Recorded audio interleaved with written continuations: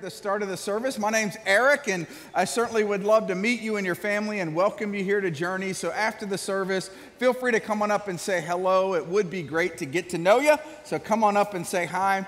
We just came off of a pretty amazing message series that we entitled Stranger Things. We talked about heaven and hell, the reality of the fact that there is an enemy, the devil, who wants to take us out. We talked about spiritual warfare and how we could defeat the schemes of the enemy. It was a really good series. If you happen to miss it or would like to catch up on any of the messages, go ahead and be sure to download our app at the favorite app store that you might have. It's called Journey Church of Jacksonville, so download that. You could watch it on your smartphone or online. Just go to the Journey Church website and you can catch up on anything you might have missed. Let's go ahead and pray and we'll get into God's word today.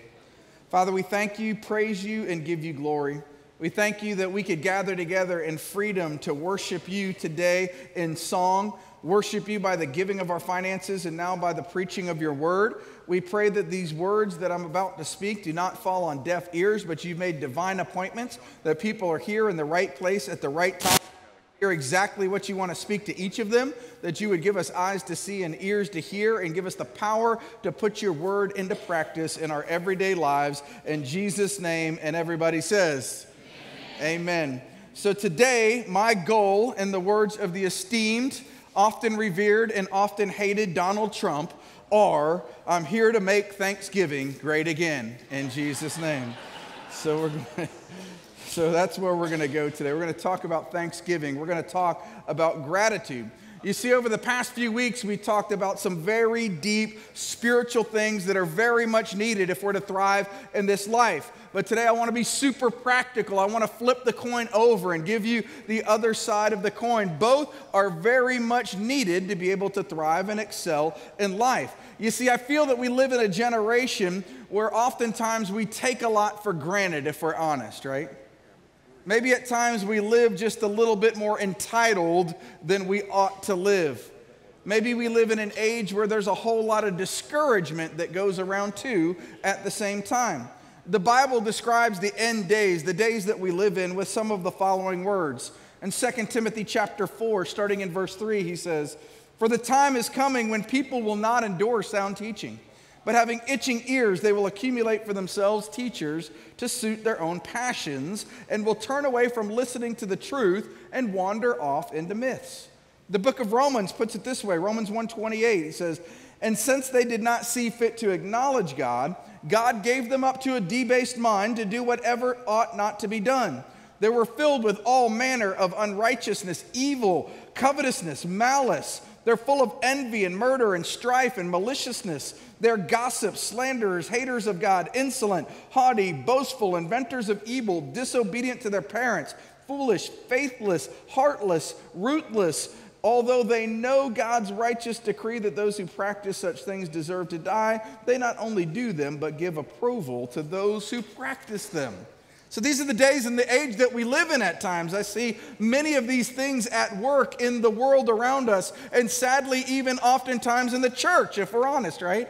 We see these things evident, things that shouldn't be. These are not God's desire, but does God give us an antidote in His Word? Does He give us a different way of living, a different path of living, where Christians can stand out as beacons of light in the midst of this dark and hurting world that's around us? That we as a group of people can demonstrate His love through gratefulness, through loving kindness, through peace, through joy, through the freedom that we have, that the world around us would be jealous and want what we have. I believe He can. I believe He gives us something to do to put that into practice. You see, those scriptures are pretty terrifying to me when I read them. Are they to you? Like 5 of you are awake. You guys got to sleep in longer than first service here. Like they were really fired up. This is a charismatic church that you're in, right? I mean, we just talked about all these gifts of the Spirit and stuff. Y'all are allowed to like talk back and do good stuff. Come on, Jesus, right? All 5 of you, there was like, I'm getting out of here. See you. Like this, what did he just say? So what is one of the antidotes to the age and day that we live in? I believe it is to cultivate a spirit of gratitude. As believers, we don't have to wait until Thanksgiving to be grateful. It can be part of our everyday, ordinary experience. It can be part of who we are. There's nothing worse than a Christian that walks around like this, woe is me, oh, I hate everything, this is so bad, everything's terrible, oh, this is going to happen tomorrow, and oh my goodness, you think that's going to attract people to Christianity? No, they're going to run from you like the plague. I mean, like, I don't want to be around that person. There's nothing worse than Christians that are just continually hanging in there. See, I'm here to tell you that in the midst of any circumstance, think of even the disciples and apostles, they were thrown in jail and they were singing spiritual hymns unto God. They were rejoicing in the midst of even the most difficult of circumstances. I'm here to tell you that that is possible, and I'll give you some ideas of how you can put that into practice. I want to start by maybe sharing a little bit of my own story. You see, I was first confronted with my lack of gratitude at around the age of 26. Some people started teaching me a different way of living. They started telling me about some things that should be important in my life, about some things that maybe I was taking for granted that I shouldn't have. They started to shed some new light and new perspective into my life. See, growing up, it was a bit of living in two different worlds for me as I was starting to grow up. It was a dichotomy of experiences that I had. When I was born to a mom who was just 20 years old at the time that I was born. It was the 1970s. It was not apropos at that time to be a single mom, especially a teenage pregnant mom. That was not something that was popular in those days at all. And she had a hard life before her because my grandparents that we came from, they were very lower middle class. They had 8 children. Can you believe that? 8 kids that all lived in about 1,000 square foot house. And back in those days, he was a painter. He painted cars for a living, and a painter does not make all that much money. So he's there trying to support 8 kids on a painter's salary, and it was not an easy thing. So my mom was the eldest of them. So the day she turned 18, boom, get out of the house. All the parents said, amen, right? We need to put that back into practice. 18, out, and you're not coming.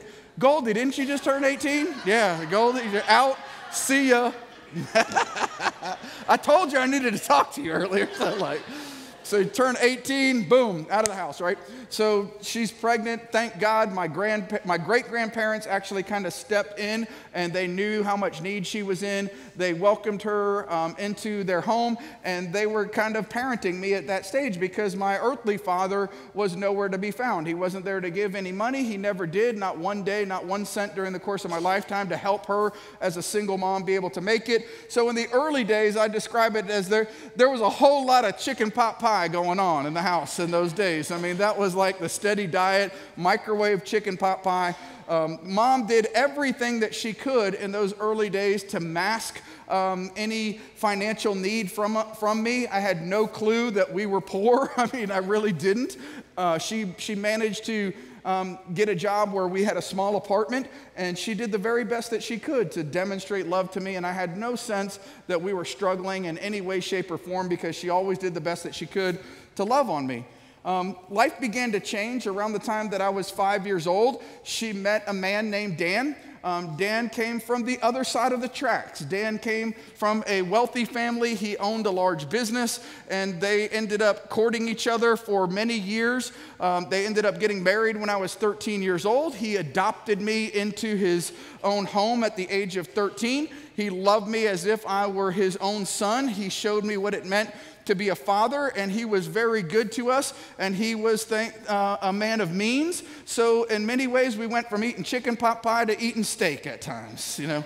So it wasn't a Little Orphan Annie kind of story, you know, but it was a little bit like that. I went from one world to another world. So there's moments in my life where I really remember my roots, where I say, man, I remember what that was like. I remember that. And there's other times where I really take life for granted, and the things that came in my teen years and other times when we were a little bit older because of the means that he had, I took a lot of those things for granted, and I didn't always respect those. I lived with more entitlement than maybe I should. At the age of 13, I made a very poor decision that would lead to a lot of heartbreak over the next 13 years. I smoked pot for the first time when I was 13 years, and I happened to have in my sinful DNA and my genes a proclivity towards addiction. So that one day turned into 13 years that led me to a place of hardcore cocaine addiction, hardcore drug addiction that almost cost me my family, almost cost me everything in my life. So those next many years, there were moments of wonder, and then there were many, many moments of pain because of what I was suffering through. So that brings me back to kind of where I started at the age of 26. So from 13 to 26, there were a lot of great moments that happened along the way. But then at the age of 26, I found myself where Mary Jo and my parents confronted me and said, you've got a serious problem and you need to go into a treatment center and you need to begin to go get some help.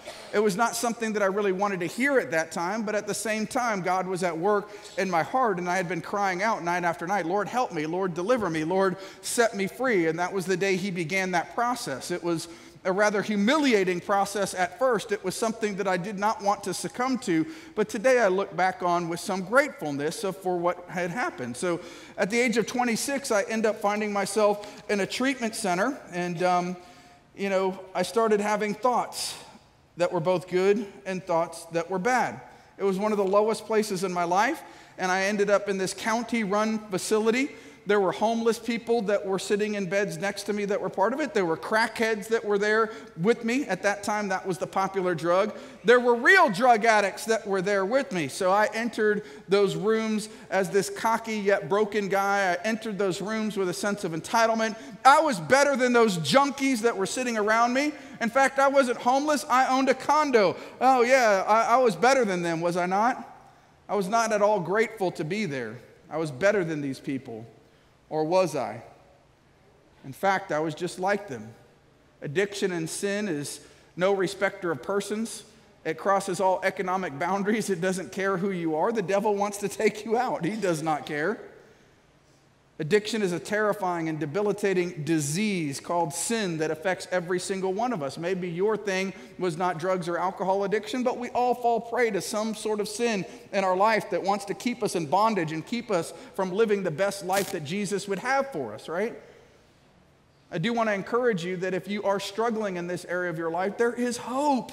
There's freedom. You can overcome this. You can recover. You can recover from a seemingly impossible state of mind and being where you can have a life that is something beyond anything you could have ever hoped for or dreamed for or imagined. We have a group that meets right here in this very building on Friday nights at 7 p.m. We'll be here even after Thanksgiving this week, that if you're a family member of a loved one who's struggling, or maybe you're the one in the struggle, or maybe you're not struggling and you've overcome it and you could help bring hope and light to somebody else, I would encourage you to be here on Friday nights at 7 p.m. Man, it's a hard group to keep together. Addicts are a hard bunch of people. So pray for those people that not only need to be there, because there's a whole bunch probably in this very room that need to be there, but recovery's for people who want to be there, and God has to do something in their hearts to get them to that place to move from need to want, and thankfully that's part of what He did in my life at that time. So when I got in there, they started to talk to me about this subject of gratitude and gratefulness. I'm like, yeah, I'm real grateful to be here. Yeah. What am I grateful for? They said I needed to begin to cultivate a heart of gratitude if I wanted to be successful. They talked to me about things that seemed trivial, like gratitude lists, about how one day I would look back and even be grateful for my addiction. At first, I thought they were crazy. What do I have to be grateful for? My wife wants to leave me. I'm completely broke. I was a hardcore cocaine addict. I was stuck in a treatment center. They said, yeah, but you're alive. Yeah, you're not in jail. Your wife has not left you yet. You're actually sober right now, and you've been sober for like 90 days for the first time in 13 years. And if you remain sober, you can have a beautiful hope for a future life with some great things set before you. There is much to be grateful for. In the first service, people clapped at that particular part. You guys are still sleeping. So then God brought to my remembrance things like, I got to coach you guys. It's all good. Come on. Philippians 4:4. God reminded me of verses like this. Rejoice in the Lord always. And again, I will say rejoice. Let your reasonableness be known to everyone. The Lord is at hand. Do not be anxious for anything, but in everything by prayer and supplication with thanksgiving, let your requests be made known to God. And the peace of God, which surpasses all understanding, will guard your hearts and minds in Christ Jesus. Finally, brothers, whatever is true, whatever is honorable, whatever is just, whatever is pure, whatever is lovely, whatever is commendable, if there's any excellence, if there's anything worthy of praise, think about these things. What you have learned and received and heard and seen in me, practice these things, and the God of peace will be with you. He says, rejoice in your current circumstances. Find things to be grateful for, even when it seems like there's nothing to be grateful for, because I'm telling you, there is so much to be grateful for. Pray to God with thanksgiving on your lips. Do not be anxious for anything, because your God is the God of the universe who loves you and cares for you, who died for you, who's got your back. It says if we put these things into practice, a peace that will surpass all understanding will guard your hearts and minds in Christ Jesus. Now, we've talked a lot in previous weeks, and all my charismatic friends in here are so fired up that we're talking about binding and loosing, about taking spiritual authority, about pleading the blood of Jesus Christ. All those are very, very, very good things, right? We need to put them into practice, but if we do so without a heart of gratitude, it nullifies a lot of the power and the other stuff that we've been talking about, right? See, the other side of the coin is that there's some things that are defeated with a still small voice. When the enemy's trying to bring discouragement our way, and we look at things and say, well, you're not going to discourage me today.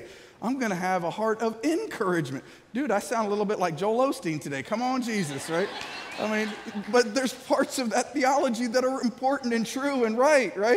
I mean, we have to approach things at times not from a position of defeat, but from a position of thanksgiving and gratitude. There is great power in that is just as important as pleading all of those other supernatural spiritual things. God does something in both.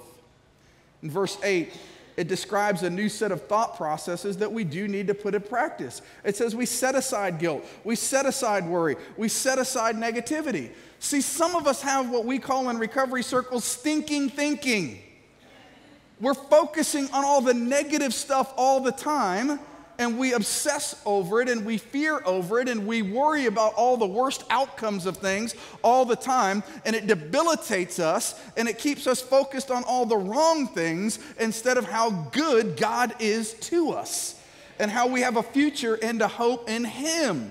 We need to change the way we think. It says, think on the good things. So when you talk about this concept of a gratitude list, yeah, there's challenges. So it has to be reality-based. And you divide a sheet of paper and you put it in the left and you write some of the challenges. And at first that challenge list might fill up the whole entire sheet of paper. But then all of a sudden you start to write the things that you're grateful for, and it begins to put things into perspective. And before you know it, the gratitude side is a lot longer than the negative side, because God is answering your prayers. He's changing you. He's transforming you, He's changing your mind, He's changing your circumstances. So I would encourage you to change your stinking thinking when it is present. That's going to be the only line you're going to remember from the entire service. Trust in God. Thank Him for His provision. Thank Him for His love. Thank Him for your salvation. And then your perspective will begin to change. I look back at their comments from those days, and you know what? I found most of them to be true. When I put this kind of a spirit into practice, when I put this concept of an attitude of gratitude into practice, my life began to get a whole lot better. My problems seemed a whole lot smaller. And when I don't do that, you might guess what happens. That stinking thinking begins to prevail in my life, and I don't want that to be there. Even one day they said I would be grateful for my addiction. I said, how in the world could that happen?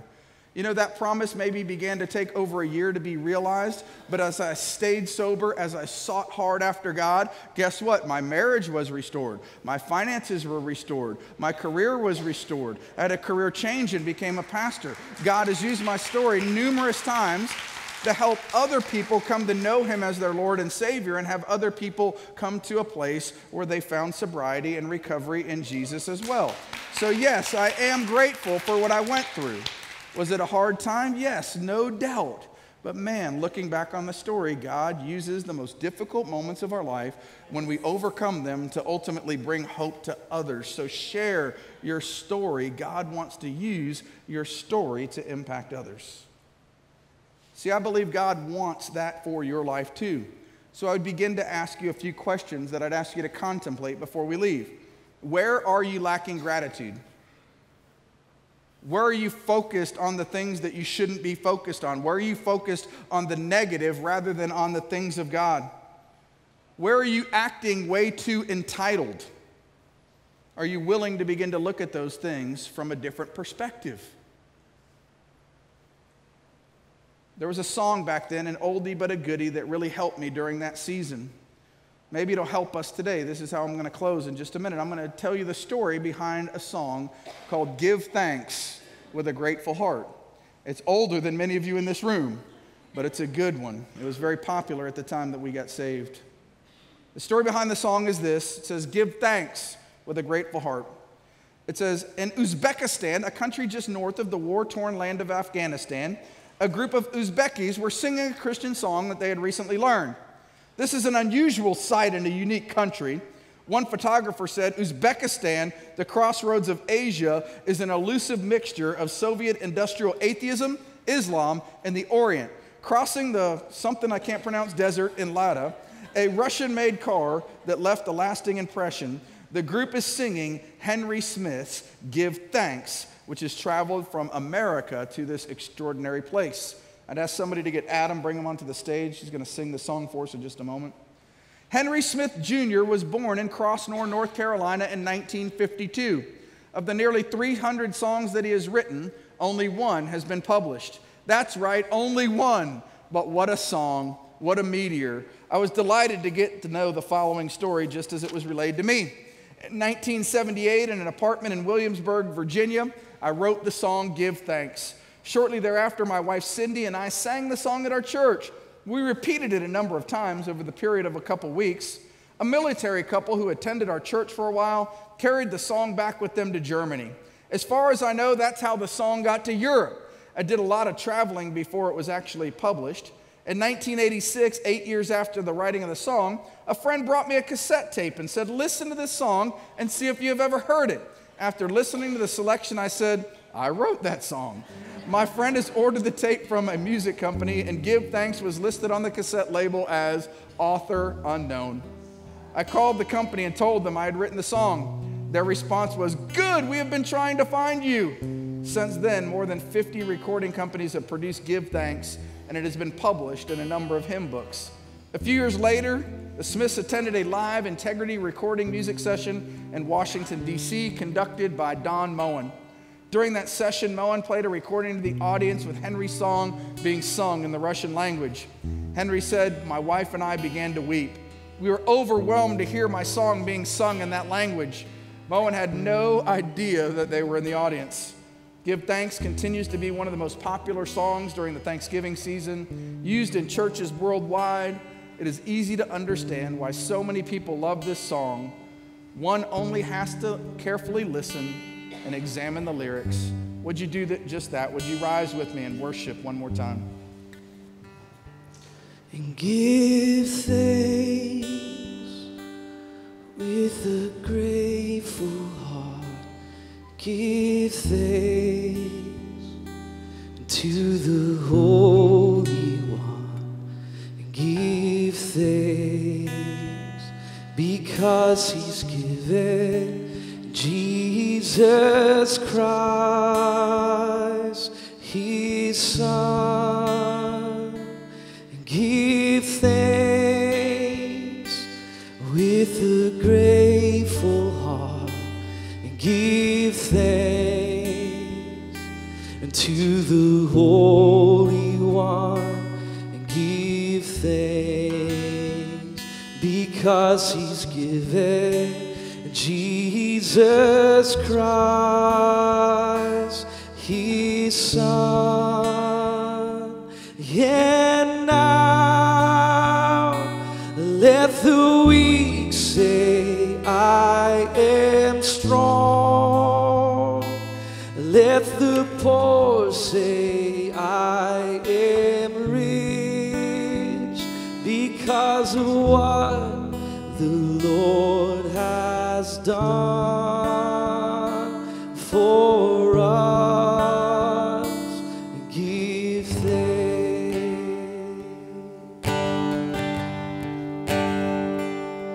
Give thanks with a grateful heart. Give thanks to the Holy One.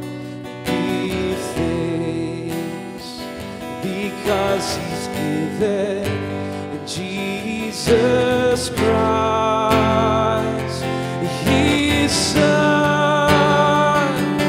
Yet now let the weak say, I am strong. Let the poor say, I am rich, because of what the Lord has done for us. Give thanks.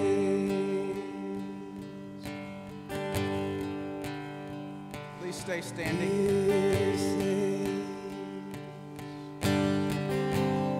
Said that Henry had written some 300 songs and only one ever got published.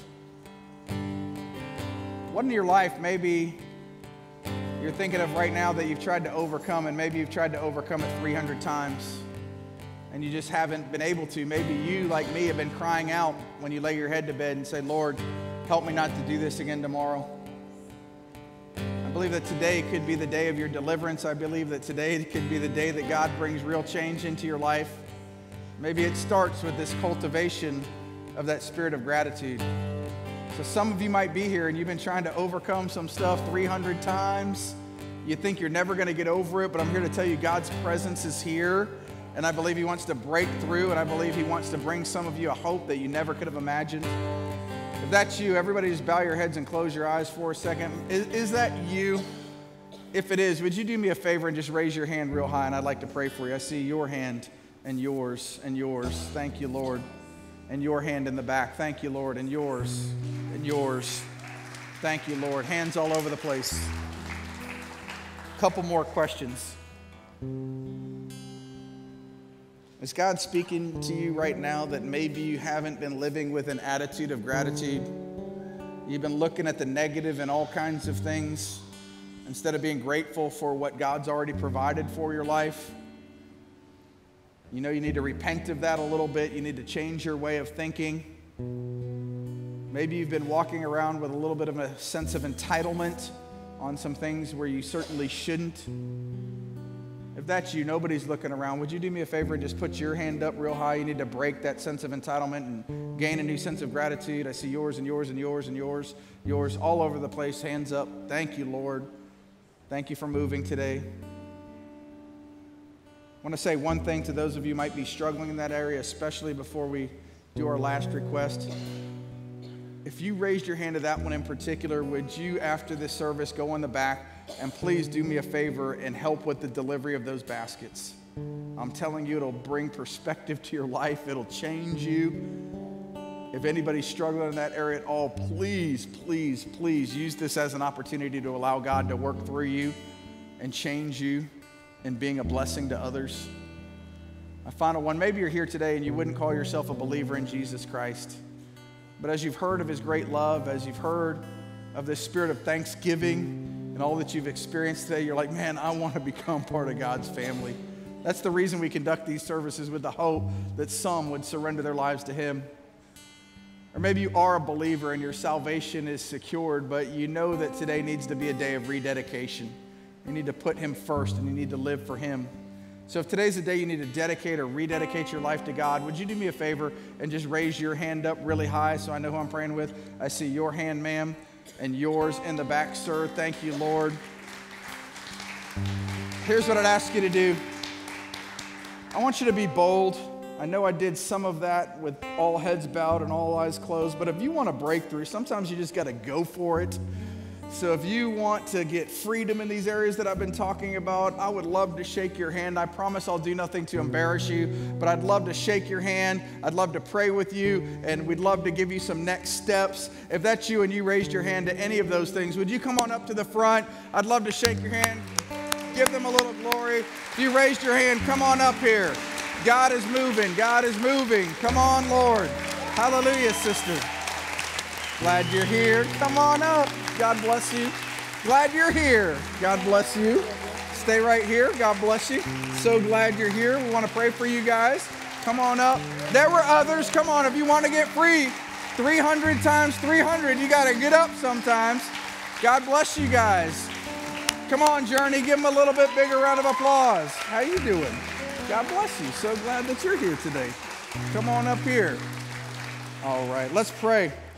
Father, we are thankful today. We are grateful today that you are at work, that you continue to change lives, that you continue to challenge us to repent where repentance is necessary, but also that you give us great joy and a hope for the future. So I stand in the gap and praying with those who have come up here today. And Lord, we just publicly declare first and foremost that Jesus, you are the Son of the living God who died on the cross and rose again that we might have life and have it abundantly, Lord God. You are our King. You are our Lord, and from this moment forward, we will serve you and live for you all the days of our life. We thank you for an abundant life in your Spirit, that you have defeated hell, death, and the grave, and that nothing can stand in your presence. And Father, we pray for those who are at the front, or maybe those who were scared to come up front, that have been struggling with that 300 times thing in their life that they can't seem to overcome, that sin that they struggle with, that they can't overcome on their own. And Lord, we ask you by the power of the Holy Spirit to give them the power to overcome, that you would bring deliverance today, that you would bring hope today, that you would bring freedom today, that you would bring forgiveness today, that you would set them on fire to live for you all the days of their life, Lord God, that they would never look back to that thing that has so ensnared them, but they would look forward to the goodness and the glory of what you set before them. Would you change all of our hearts and all of our attitudes? Would you help us to cultivate a spirit of gratitude? Would you bind stinking thinking and cast it far from us in the name of Jesus, that we could live for you all the days of our life? In Jesus' name, amen, amen, and amen. Give them one more round of applause. Before you go back to your seats, there's some around you who would like to give you a little bit more information. Don't head right back. They'll give you a little bit of information. Don, Stephanie, others. Give them one final round of applause.